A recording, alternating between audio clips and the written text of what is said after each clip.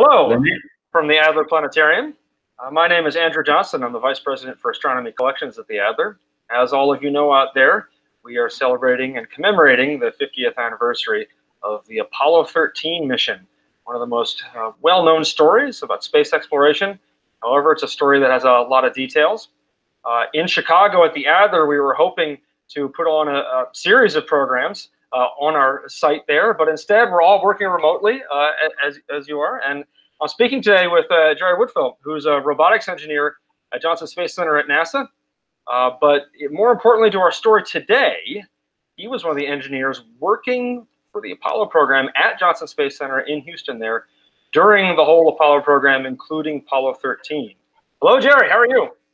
Well, good afternoon, Andrew. It's good to be able to share with your audience. It's an honor. I just thank you that you've given me this opportunity to share my experience, which goes back. I've been at NASA 55 years. I'm not yet retired. No, and that's amazing. Yeah. I'm a young guy. I'm just 77 years old. So when I get into my older years, maybe I'll think about retiring then. Yeah, you got it. Then we'll do another one of these discussions when you actually get older. We'll talk then, okay? That'll be great. Cool. But before we get into that, I want to talk a little bit about what led you to NASA. If there's a couple of items that people know about the history of space exploration, one of the things that people have read about or seen video or heard audio is a famous speech that happened. President John F. Kennedy gave a speech at Rice University, which is now Rice University, where he publicly set a goal, getting humans to the moon and back. It just so happens that our friend Jerry here was in the stadium at the time. Tell us a little bit about what it was like to be there and what kind of motivation it gave to you. Well, Andrew, I was there on a basketball scholarship. I'm from Indiana, about 40 miles from where you are right now.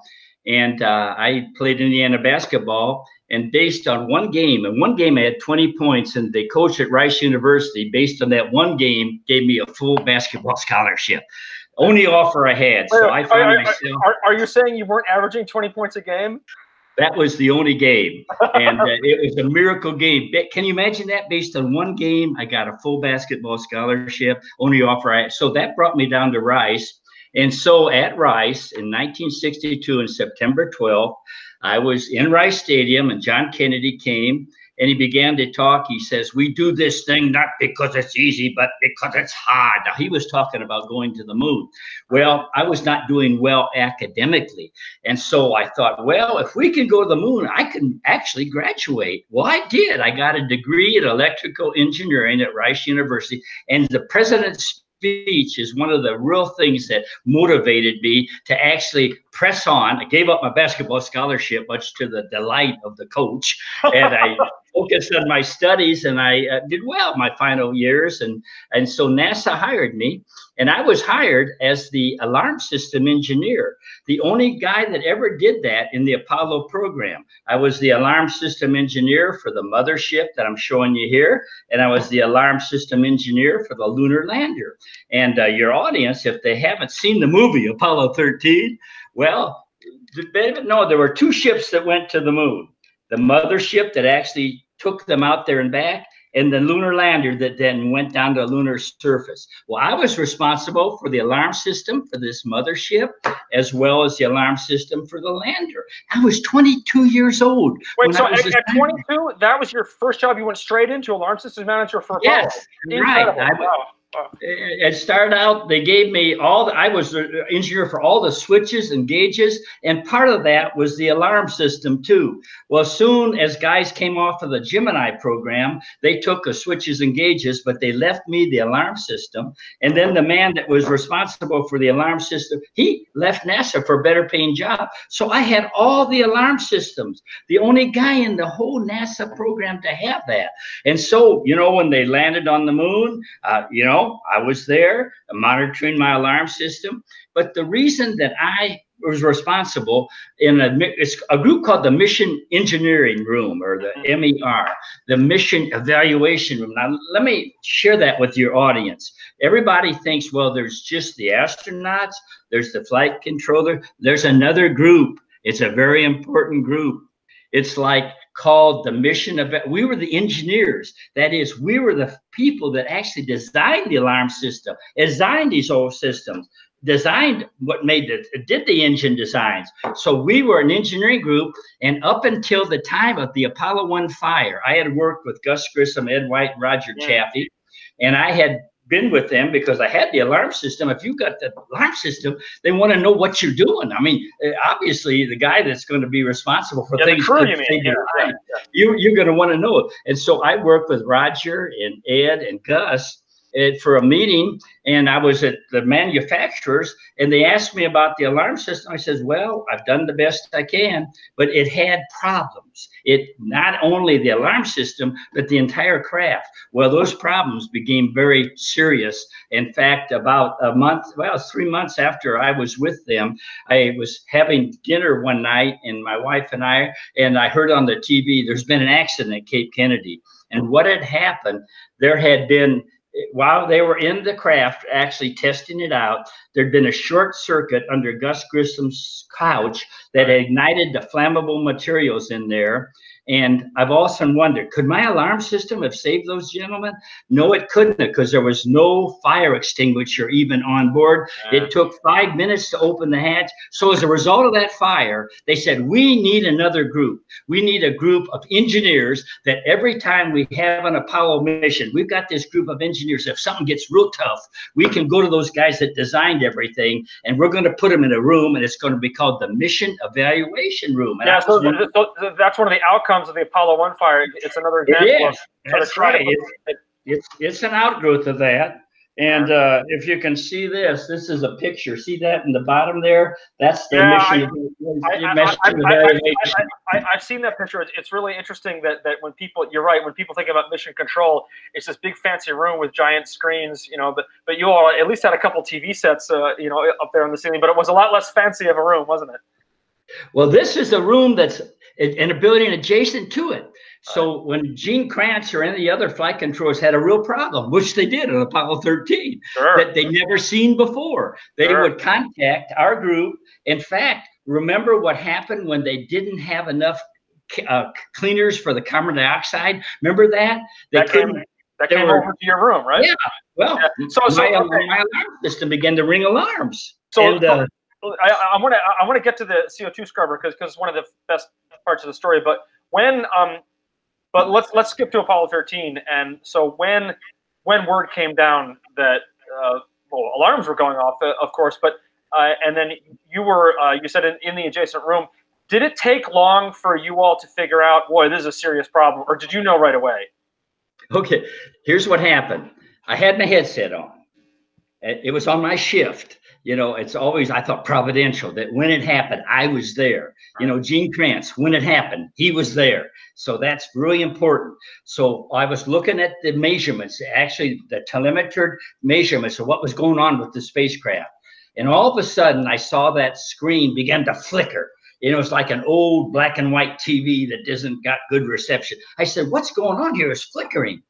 Then I heard in my headset, Houston, we've had a problem, and my alarm had come on. So you're talking to the guy here responsible for the famous quote, Houston, we've had a problem, because the alarm, they heard in their headset this alarm, and they saw my alarm light, the master alarm light, and then they heard the explosion, and that produced the statement, Houston, we've had a problem. Got it. And so my thought was, wow, my system, there were 5 or 6 alarms that came on at once. The first alarm was called main bus B undervolt. Now that's one of the parameters that I had designed into the system to warn the astronauts, the main bus B. Well, then other alarms came. I said, oh my goodness, I've got a real problem. I said, it can't be this bad. It's Jerry's system. He's going to have to answer to some things. And then all of a sudden in my headset, I heard Jim Lovell say, we see something venting. Yeah. Oh, there is a real problem. It's not my system. And as soon as Jim Lovell said that, I realized that we had problems that my alarm system had been the first to alert them to. So it all happened pretty quickly in terms of you realizing, oh no, this is a real serious problem because it was less than a minute that all those things were said over the radio. Yep, right. That's right. I see. Yeah, okay. it 4 seconds after I saw that screen flicker is when, you know, the alarm was, they reset the alarm, and then I heard, Houston, we've had a problem. So it was almost immediately that it happened, you know. And then when Jim said, we see something venting, that's when I knew for sure there was an actual problem. I think Jim says the same thing. Yeah, okay. When you hear that, whether you're in the eval room or mission control, when you hear that over the radio, you know it's a real, you know, it's the real thing. The problem, you know, they still wrestled with the thing. Oh, they did. Oh, they were, yeah, and you know, this is the most remarkable thing. They had actual telescope on the top of an adjacent building, and they're actually looking at the spacecraft. Huh. And when the thing exploded, in the eyepiece of the telescope, they could actually see the explosion. You know, this is the most remarkable thing. And so different people, you know, I don't think Jim Lovell even wanted to admit right away that they weren't going to be able to land on the moon. Yeah. You know, he was looking at my fuel cell lights, and then he saw 2 of the fuel cells were, you know, indicating they'd failed. And he thought, well, maybe if the last few, but nobody really wanted to just say, oh, we can't do it. But you probably had it figured out pretty rapidly that as soon as I saw that, heard those words, we see something, I knew that it was real serious. Yeah, because go ahead, and that this was then going to change into, how do we get these guys back alive, right? I mean, that's what happened. Yeah. In fact, I have so many stories, but it was an oxygen tank that had exploded. A short circuit in a tank had blew it out. Right. And Jim, I've listened to Jim say he saw his O2 tank 1 pressure go down to net. Well, yeah, it was gone. It just blew out of space. Right. The gauge was correct, right? I'm sorry, O2 tank 2 was gone. And then O2 tank 1, because the plumbing had fractured, it was bleeding off its thing. So eventually there wouldn't be any oxygen to feed the fuel cells, so they'll lose all their power. So all these things I began to see, and it's fortuitous. Had O2 tank 1 been the one to explode, it would have killed them right there. They would have died in 55 hours into the mission. They would have died right there, because O2 tank 1 is in the interior of the craft, and it would have taken 2 out, 1 out, and then there's hydrogen tanks above it, and it would have been like a comet. We'd have seen a comet, because all the hydrogen oxygen did have died right there. Okay, so then after the explosion, then obviously your work schedule, I'm pretty certain, went out the window, right? You figured, okay, I'm going to be working here pretty consistently. What were the first couple challenges? Okay, the first challenges. Now remember, the flight controllers have to deal with the immediate problems. We're the guys that are engineers and evaluating things. Okay. So as problems came up, of course, I stayed another 2 hours. My shift was over at 10 o'clock, but because of the serious situation, those of us that really had been involved, we stayed around. Other groups were called in right away. For example, the man responsible for cleaning up the carbon dioxide out of the air. You remember that scene in the movie? Well, he was called in right away. Our power engineer that knew how to charge up entry batteries. See, the batteries in this craft had to be used because the main power system wouldn't work. So we had to use these batteries in the entry capsule, and we depleted them. So they called the guy responsible for the power in the lunar lander in, and he figured out a way of jumper charging power from this craft into the batteries to re-enter their statement. So a lot of guys were called in the engineering room, called in right away. Now, I just want to add, for people that are less familiar with these spacecraft, that what Jerry's just talking about is you basically had 2 spacecraft in one of which would land on the moon, the other which would go there and back.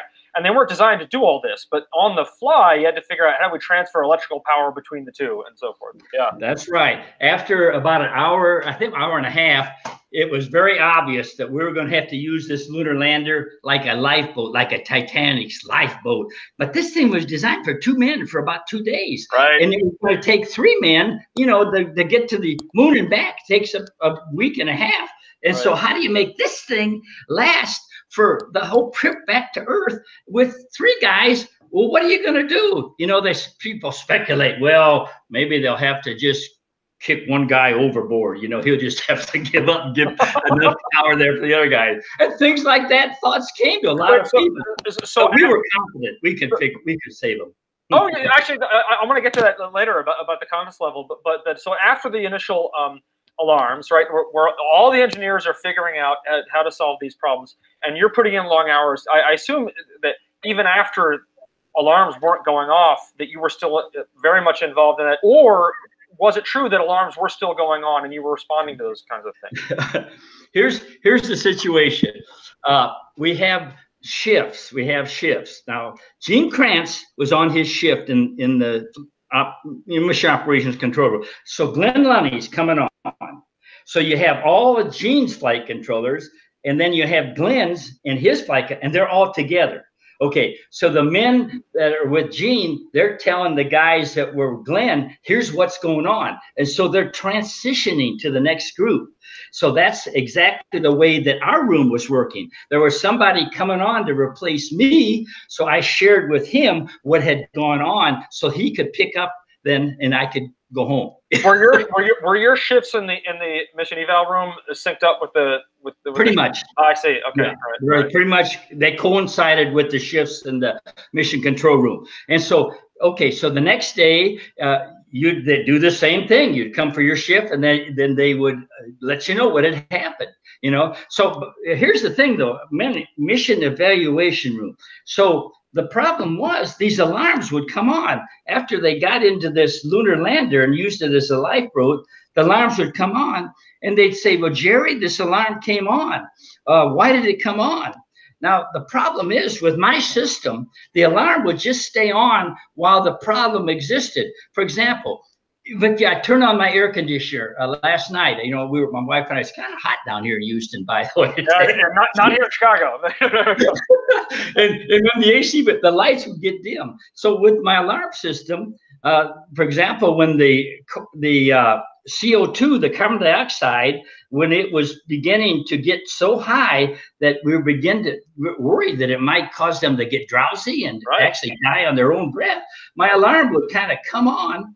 And but it wouldn't stay on because it was like when that AC came, it would just turn, the master alarm would come on and they'd hear that tone, but they said, what turned it on? And so because the individual light wasn't on, I'd have to go down and take all the data out, and I'd have to look through every data point and see that one little moment when it turned it on. So that's what a lot of what I had to do as an engineer. So for every time a master alarm would go off, you'd have to do that kind of thing? I'd have to be able to tell them exactly what caused it. So, you know, that was tough because we were really a primitive bunch over in that room, you know. With your slide rules and your... And so I'd spend my day. They had what they call fan fold. You know, you take this. Just before we did this interview, one of the guys, the son of one of the guys worked with in the mission earlier, he called me today, and he said, "Jerry, did you work on my dad?" I said, "Yeah, I did." He and I were sitting together in that. He worked for Grumman. I said, "Well, my dad." Sure. Yeah, he said my dad had all these things. He had these long paper things, and he had circled there something about a half amp. Well, I knew what he was talking about. He was going to talk about those things we had to look at to see what turned on that alarm. Yeah. Grumman was the they made the lunar. That's right. Yeah. But everybody saw the movie. They love the scene where they make these square things, you know, these square filters. Yeah, that was one of the things that I think a lot of people have seen in the movies. The idea is that the need was there to filter out the carbon dioxide from the breathing air, and then so they had to jury rig a solution. So it was guys on the ground, you know, guys and gals on the ground, right, that figured out how to do that. Our guys did. There you go. Evaluation room. This is the thing that I love to give this story, you know, because I built this. I give these talks. There's these square filters, and they wouldn't work in the system that was designed for the round ones in the lunar lander. Here's my oil filter. Okay, these were round and these were square. So our guys came up with this idea of how to make this filter work in the round system. And so here's what we did. We knew there were bags on board for moon rocks and suit parts. So we took the square filters, put it at the mouth of the bag, and then we knew we had a fan on board. And here's my hose that we stuck this hose into this bag, and this fan would kind of suck air through this bag and the filter. But the problem is it's going to leak. And so that's where duct tape was on board and saved the Apollo astronauts. So everybody, always, please carry your duct tape. Come on, you never know when it'll save your life. Never be without it, Andrew. Wait, no, hey, believe it, I got your wife. It's kind of funny you were showing those articles about sort of representing jury rigging the CO2 filter, where if we were still open to the public, we were going to have that exact same hands-on activity, because one of the objects we have on display is from Apollo 13, from Lovell. It's one of the flight plan books, the cover of which was ripped off to hold up the inflated bag there. So we tell the story in the museum. The reason the cover's missing is because it saved their lives by scrubbing out the CO2. That's a great anecdote. But I go around. I give a lot of talks about this. In fact, one of my talks is Andrew, and you may not want to do this, but I've written a song about duct tape. wait. So you've written a song. What is it about? This is my duct tape song. Please, okay, go ahead. Yes, let's hear the duct tape song. Where their spaceship exploded, 200,000 miles in space, but too few round CO2 filters meant death was in their face. But the damaged mothership had plenty that were square. But how do you make a square filter fit into a round hole was their prayer. So they looked around that spaceship to find a way and found something that just might work that day. No rocket science needed for this device. An old roll of duct tape worked very nice. You got to use what you have faith and believe, because the plain things in life are all free to receive. Failure's no option when problems show up. Simple things will help us thank God for everyday stuff. So thank you, duct tape. Woo! You all enjoyed that. I'm glad we got that in. All right, look, Jerry, I'm going to finish up with one final question for you to think about. Okay. So you were there for the whole Apollo program, and Apollo 13, of course, this big challenge that we celebrate 50 years ago. But you're still there, an engineer working at NASA. To tell us a little bit about what are maybe some of the lessons learned that happened from that mission that you used later on in your career or in life. Okay, the greatest mission thing I learned about is Apollo 13 will motivate people no matter what age you are. You go watch that movie, you hear my talk. I give about 60 talks a year for NASA. And at the end of every talk, I always give everybody a chance to say my pledge. This is the pledge, Andrew. And so I want to make you an honorary Apollo 13 flight controller. Are you ready for this, Andrew? I would be honored. There you go. Hand over the heart. Okay, hand over the heart. I'm going to make you official. I will do my best. I will do my best. To achieve success in my goals. To achieve success in my goals. Neither fear, failure, nor frustration shall overcome me. Neither fear, failure, or frustration shall overcome me. I am unstoppable. I am unstoppable. Unmovable. Unmovable. And unshakable. Unshakable. Failure is not an option. Failure is not an option. I have the right stuff. I have the right stuff. And because you got it, I'm going to send you one of these wristbands, and I'll send you the official card, so you will be an honorary Apollo 13 flight controller, and you can sign it. Put this in your artifacts. Okay, I absolutely will. Thank you so much. This has been a heck of a lot of fun learning about the details of the mission, but also just meeting you as a person and learning about and being able to have some time to talk about somebody that was there and continues to be doing amazing things in space. Thank you so much, Jerry. Godspeed to you, Andrew, and to your guests. Bye-bye. Take care.